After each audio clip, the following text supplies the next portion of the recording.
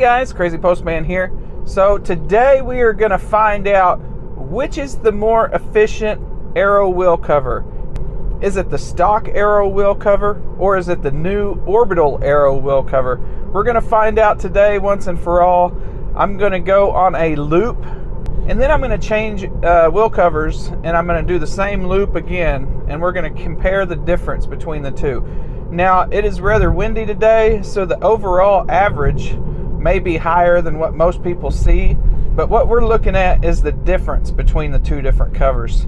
I'll also run one time with the just the Tesla rims with no aero wheel covers on, and we'll see how bad they are compared to the two. All right, let's get with it. We're gonna go out with no aero wheel covers now. This is just the stock Tesla rim, and we're gonna have a baseline to see what the watt hours per mile are without any aero wheel cover enhancements. I will be doing a 10-mile loop, 5 out and 5 back in at exactly 70 miles per hour. All right, let's get it. Okay, sitting at the halfway point with the stock rims, no covers. Here's where we're at. We're at 5 miles, 2 kilowatt hours, and 312 watt hours per mile. Now I try to hit the regen at the same time on this turnaround point. Here we go. We're going to turn around and finish this last leg off here.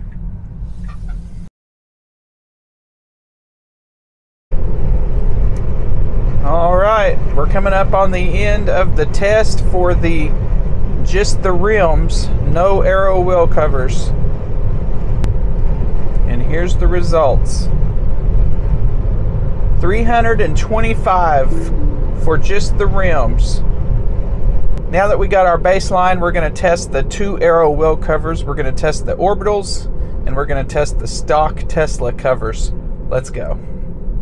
Here we go. We're about to start the test. I got the orbitals on first and we're going to see what their watt hours are per mile. Now I'm going to reset this once I get up to 70 miles an hour. I'm going to do it the same way all 3 times, so it can be as fair of a comparison as possible. So here we go. Okay, the way I've decided to do it, I'm going to do it in autopilot as much as possible. And all of this test is going to be exactly 70 miles an hour. So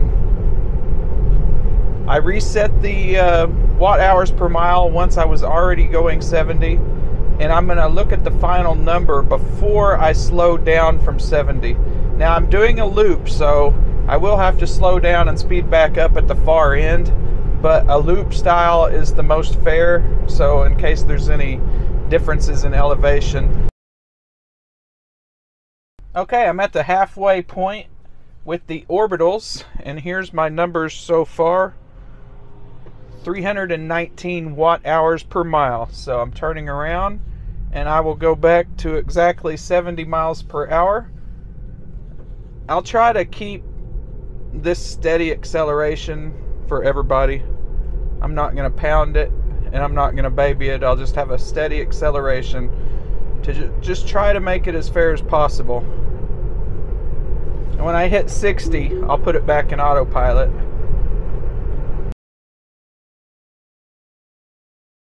All right, we're coming up on the start-finish line for the orbitals.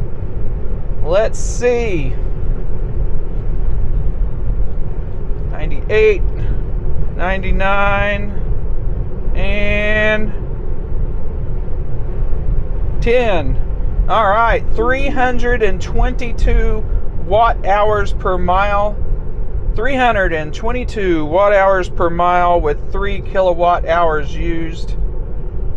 All right, that truck just did a U-turn in the road right in front of me. That was so weird. So I'm gonna go over here and I am gonna change wheel covers here in this parking lot, and we were gonna run this repeat test just immediately right now so the wind conditions don't change. Now I got the original factory Tesla Aero wheel covers on, so we're gonna get back out on the highway and run an identical test to see the watt hours per mile in my 10-mile loop here. Let's get it.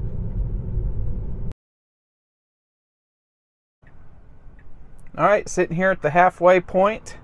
Let's take a look at the number here.